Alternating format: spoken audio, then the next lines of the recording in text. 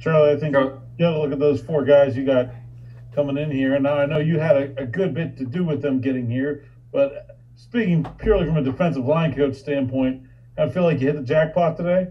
Yeah, I couldn't be more excited. I'll tell you, this has been a long recruiting process, especially with the three local guys, and I can't tip my hat enough to Corey Sanders and the job he does recruiting this area, and it was a team effort. I mean, when from the beginning of the 2021 recruiting board, it was kind of understood that all decisions regarding D linemen that we were going to recruit really worked through those three local players, to be honest with you. And they were all compared to those three.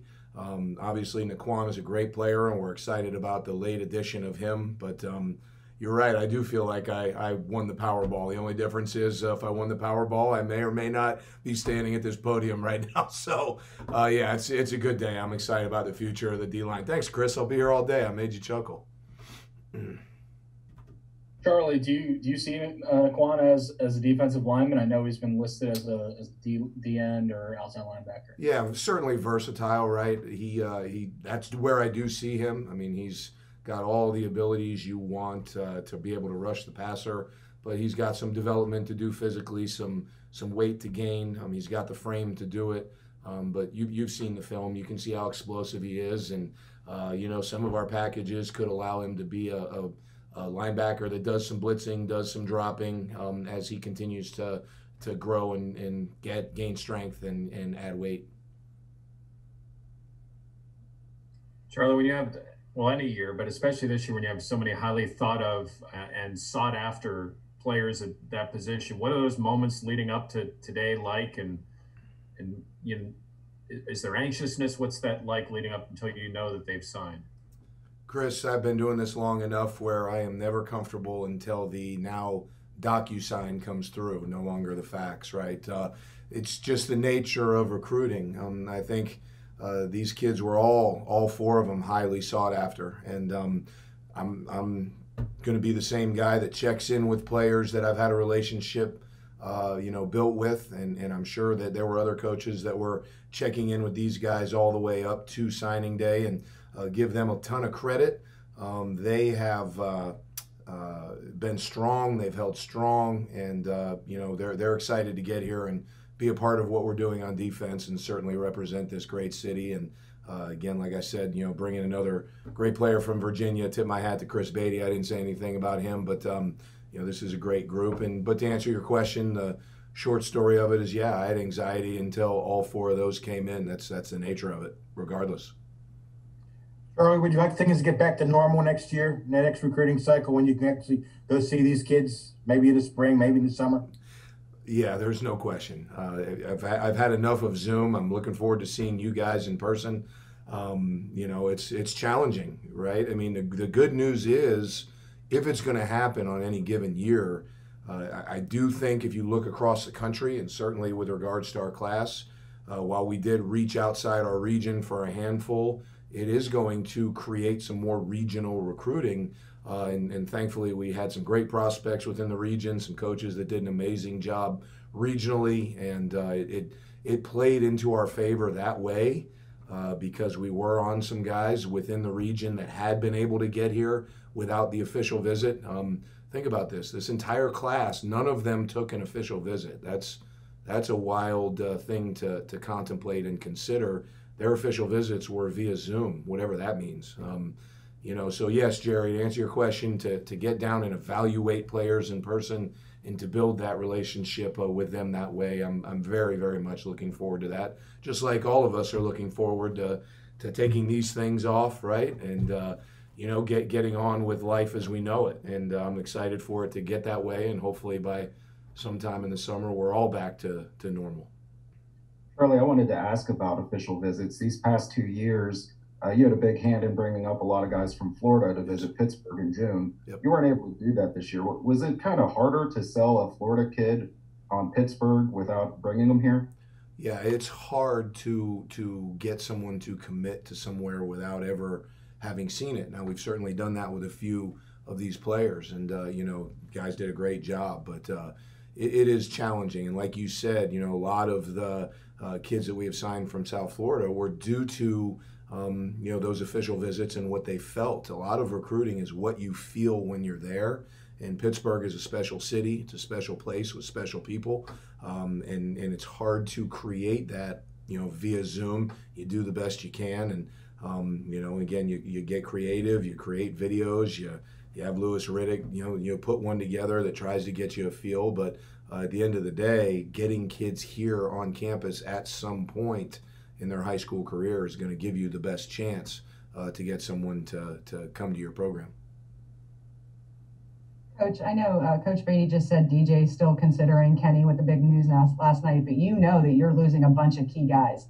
Do you feel like you have the group to just plug in those holes and just keep rolling? Well, again, it's not the first time I've been a part of a great player going to the NFL, and to sit here and say we've got a Weaver replacement and a Pat Jones replacement is certainly a crazy thing to say. I'm really excited about the group we have coming up. Haba, John Morgan, Deslin, the tackles that got so much experience. Obviously, those guys are coming back. If you remember last year, we didn't play with Weaver. This year we didn't play with Jalen Twyman. That's college football. We can't re-sign them to another contract or put a franchise tag on them. This is part of it, and it's a great question. I mean, at the end of the day, if you have your position or your program built, you have a group of guys that are your starters, you have a group of guys that are rotating, and you have a group of guys that are developing. And I think right now you're starting to see the D-line that has that. Let's just take Dayon Hayes, who got maybe somewhere between 10 and 20 snaps this year and a couple sacks. He wouldn't forgive me if I didn't mention that fact.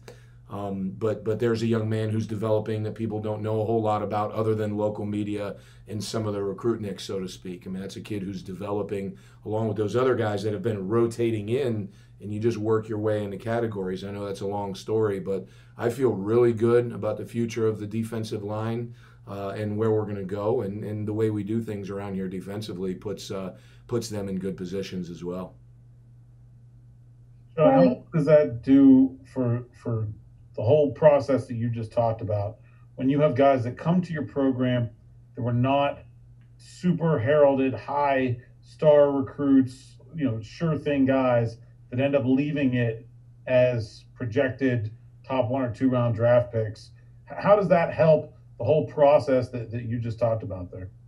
Well, I think what it does is it gives the players, one in your room that are already there, that are in that development process, confidence that if I just stay the course, stick to it, that I can do really, really good things if I do things the right way. It also gives recruits confidence that a coach and a system, I can be developed by this coach and I can develop within this system, and I have a chance to do really good things. There's no doubt that when a young man comes in, like you said, to use your phrase, unheralded, has less stars than maybe the kid who is not a surefire top player coming in out of high school based on ratings, but yet you develop him and he flies past some of those 4 and 5 star kids.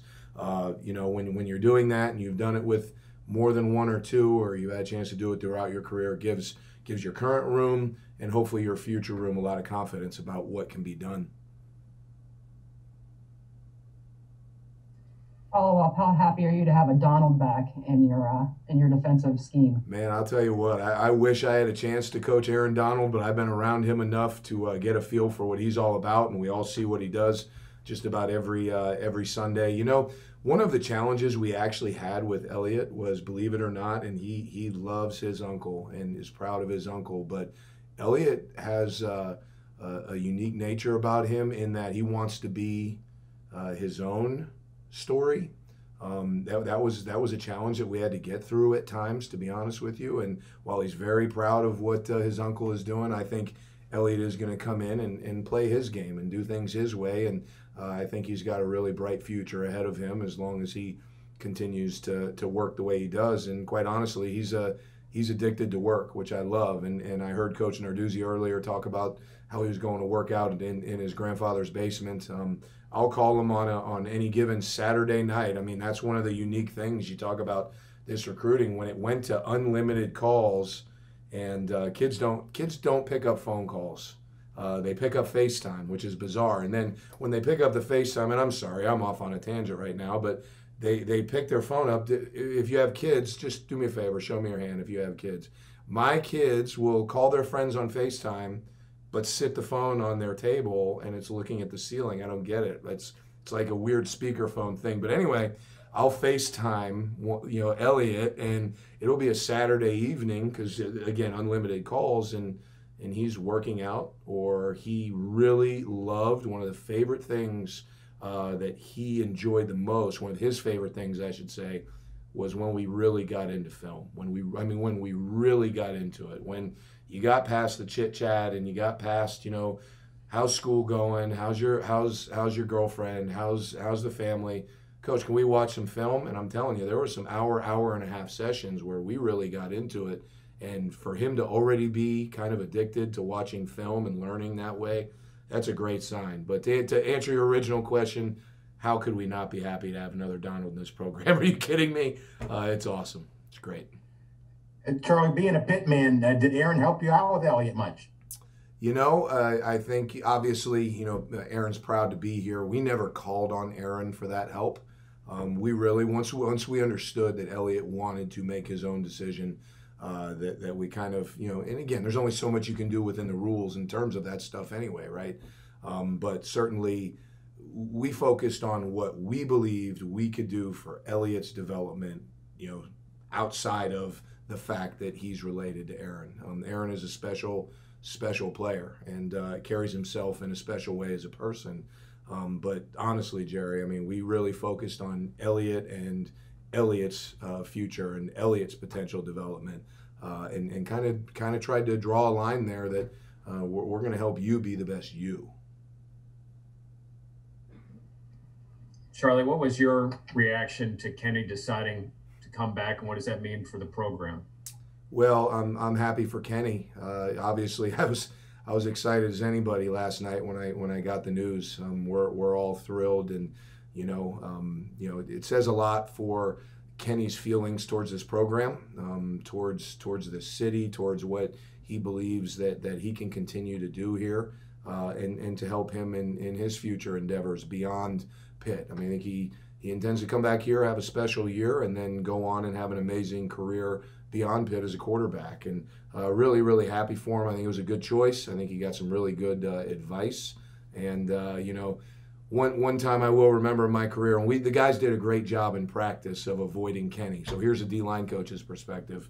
I was at Wisconsin when Russell Wilson came in, and it didn't take us long to figure out Russell was unique. And I didn't have to say one time to the D-line, stay away from the quarterback. If they won their pass rush and they were getting close to Russell, they ran. And I foresee that same response happening in the future here with Kenny as we move forward. Any final questions for Coach Partridge? All good. Well, Charlie, thank you very much for your time. Really appreciate it. Thank you. Stay safe in that weather. Hail to Pitt. Appreciate you. Thanks, Charlie.